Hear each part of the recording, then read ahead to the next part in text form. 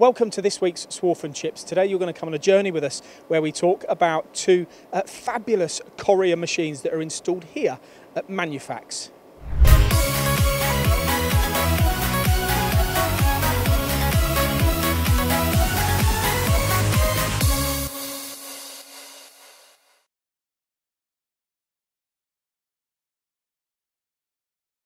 So Paul, this machine is absolutely huge. Like my arm, you can just see by my arm Even how with your big it is. gadget. Yeah, I know, I can't go. But tell me about why Manufax have bought this machine. What is it being used for? Installed in 2002, this machine, really for those sort of multi-faced parts, or when you're looking to do larger components and get to lots of areas on those parts that you may have to move around a machine shop to achieve.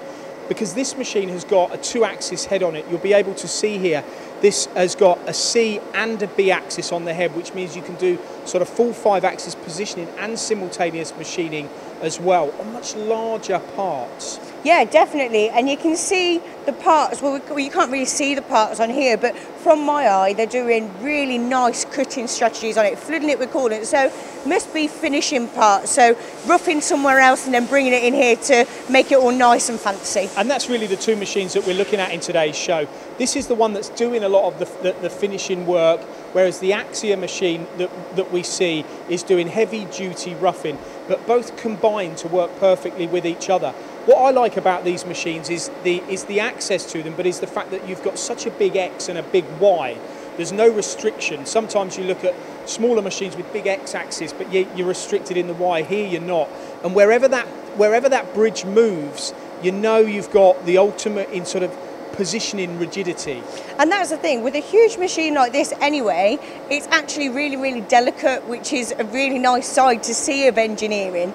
Yeah, because some of the parts they're making here for the aerospace industry, all kinds of sectors, you can see quite a lot of rugged frames and castings, yet then you can see rings that really demand the most precise of machining operations, and you know they can be quite small, but they've still put them on here. And that's the thing, they can do small batches of parts, but they can do huge batches of parts. We could fit the MTD van on this table, or we could have lots of little parts on the table, which is really nice to show. So what does Manufax make of these machines? Well, they absolutely love Correa, and in a minute we're going to look at the Axia machines. They love Correa to bits. They've got 9 of them here on their site. They operate here out of I think it's a 6-acre... It's a huge facility. 6-acre area, 9 Correa machines, an assembly area, they've got turning centres, they really are what I would class as a one-stop shop for manufacturing. The further north we move, the heavier the engineering, which is what we're witnessing today. The dirtier, the heavier, the more nitty-gritty. And the one thing about Manufax is as well, they're not just button pushers, which is one thing I really like to see, is the apprentices moving up through the industry, learning off the tool makers. And for them to be able to program something like this, they're using HUGE 9 as well, aren't they? They are on both their machines, and it's a control that they're very familiar with and they love. So this is the big one that does the finishing.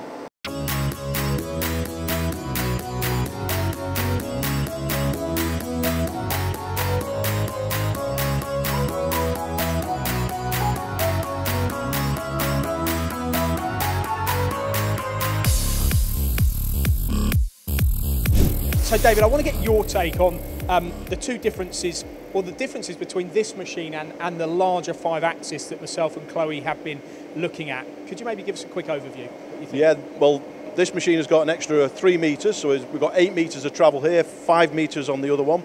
We've got the UAD head as opposed to the synchronous head over there, and I can take a lot heavier cut with this machine than I can with the other 5-axis. What do you put that down to? Why can you do much more demanding work? 2 things. First of all is the box-in-box construction of the machine here, and also the Hertz coupling on the head. Whereas on the other machine over there, we have the full 5-axis head on it. It cannot lock off and hold a cut, same as this can. 30 seconds on Manufax.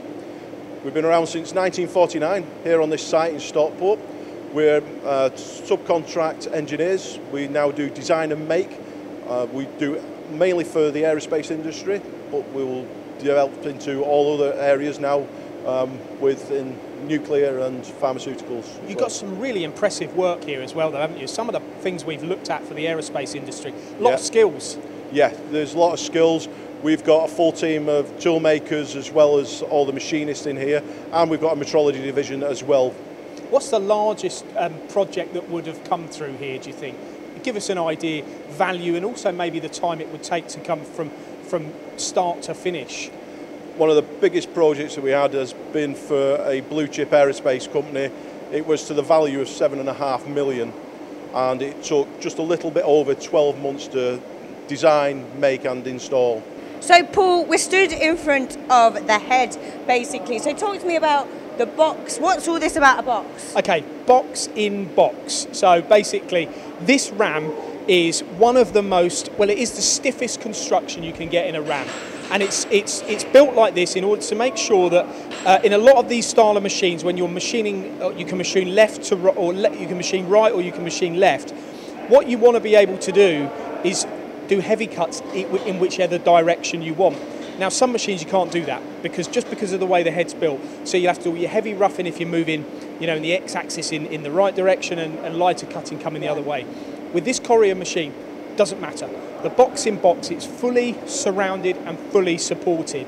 There's even like these wedge type supports, which means that when the ram is extended, it's fixed and it's clamped and it's ready for heavy duty machining. So that's what I'm thinking about. Like, in my head, thinking about it, the more it extends, the more it's going to tilt. And obviously, if you've got them heavy cuts, is it not going to shake and vibrate? No, absolutely not. And that's the beauty of this ram. I mean, they can do, of course, but not on this particular machine. They built it in order to be able to machine out at the position you can see here extended to, or right at the face of the column as well. That is a huge distance as well to be able to come out. And I know it goes further as well. So for this machine tool company to be able to develop this technology is fantastic, because companies like this need this. They need the stability. Now this head, this is a UAD head. This is a multi-positioning head. It can get to hundreds of millions of positions thanks to their kind of unique patented hearth coupling design from Correa. The real beauty of that is the fact that you can get to so many different positions, okay? Because if you... there was like millions of positions. Millions of positions. I can't exactly remember how many millions, but more millions than you would need, right? Yeah. And I think that's probably a good way to describe it. But the important point is that when you go from a position to another position and you want to come back to the original position, the accuracy that is maintained throughout the ram and the head is second to none, which means you do not recut the part, which is really, really important. That's a huge advantage, because I've been on machines before where I've wanted to go back to that position and it's just not the same position. So for them to have that for this is completely this is a perfect example of what Colin calls bird's nesting. Now this is since he's had his haircut, which he has now. Fantastic. He might need to replace it, and if he does, I think that this is a real good fit for Colin. Yeah, wouldn't you agree? I thought it looked familiar from where I'd seen. So now that we've spoke about the head, where do we go to program this extreme bit of engineering? Let's go and have a look. Okay, I might be a while because I'm scared of heights and it's a bit... Bring your hair with you. See ya. So, Paul, I suppose this is like the cab or something?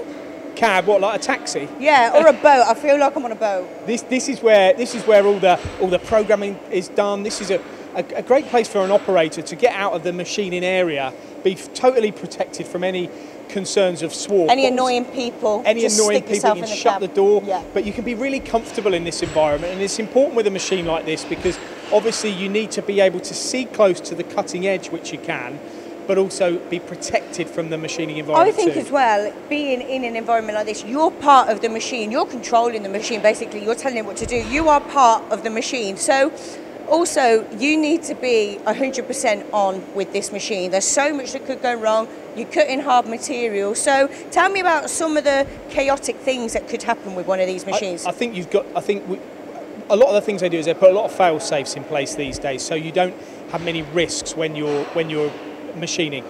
This area here that we talk about, you call it a cab. Of course, you've got, you know, a pit here where the slideways are and the base of the machine is, but you're fully protected from that. You're not going to fall in there unless I throw myself over there. unless you chose to. But also, you've got a lot of area here to be able to be comfortable, to be able to do even things like plan your programs, even have your tools on here, which changing your inserts, changing your inserts if you need to. So I think they've paid a lot of attention. You've even got drawers and cabinets in there as well, and of course you've got the control almost right next to the cutting area. And so that's the beauty about it. Like I said earlier, you're part of the machine. That machine is not going to work without you being 100% on it and in the game, basically. No, and I used to work a machine like this, and I've got to say, they're big machines. You feel really responsible, and of course you are with machining parts like this. It scares me just looking at it, of the responsibility that someone has over a project that they're doing like this. And you've got to achieve tolerance from one end to the other. So the bigger the part gets, this table might be 8 meters, but you might have a tolerance of, you know, microns or thous from one end to the other, and that's where you've got to start really making sure that this machine is set and is you know in a relative position to be able to perform those multi-axis and having parts. Something like this, you've got to be comfortable, you've got to be on the game, comfortable, and having a little setup like this, being part of the machine, you're going to be moving as well, I suppose. Yeah, you don't want to be suffering with seasickness, do you? And what about the foundation? Well, look at this. This is where the machine sits. They dug a 30-foot pit here in order to be able to accommodate this machine. Something that DTS do very, very regularly. And something, if I was investing in technology like this, I'd want to go to a company that knows what they're doing. This really is some piece of engineering. So there we have it. From us at MTD, that was Swarf and Chips in a location at Manufax. If you enjoyed the show, please like and comment.